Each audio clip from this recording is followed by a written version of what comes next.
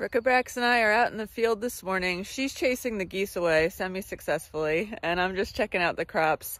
A lot of planting happened this week. The crew was out on the transplanter for several days this week when we didn't get rained out. And some things are growing out here. It's looking good. We've got the first zinnias went in yesterday, and all the rudbeckia. What's that? I don't know what that is. The scented geranium's been going in. That's kind of hard to plant because the plants are so big, so it has to be done by hand. We can't do it with the tractor.